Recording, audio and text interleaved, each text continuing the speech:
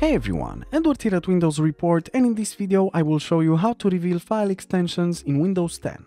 So the first method that I highly recommend is to use Windows File Explorer. So open a new window of File Explorer and then make sure to click on the View tab in the upper part of this File Explorer window. Now in here you have a section called Show and Hide, and as you can see you have an option that says File Name Extensions. If you untick the box next to it, you will see that the extensions will disappear. So if you go again to View and then click on File Name Extensions and tick the box next to it, you'll see that the extensions will show up. Another useful method is to show file extensions from Control Panel.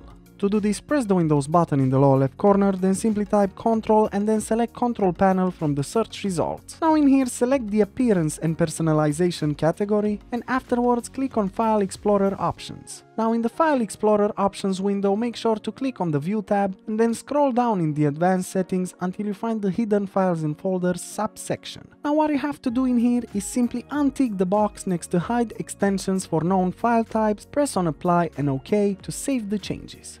Now if you open a new tab of File Explorer, you will see that the extensions show up in the file names. And lastly, another great method is to simply use Registry Editor. To do this, press the Windows button, then type in regedit and select Registry Editor from the search results. Now in here, make sure to navigate to the following path: H key current user, then expand software, afterwards double click on Microsoft, then scroll way down until you find the Windows key and expand it, then double click on current version, afterwards scroll down until you find Explorer and double click on it, and lastly click on the advanced key.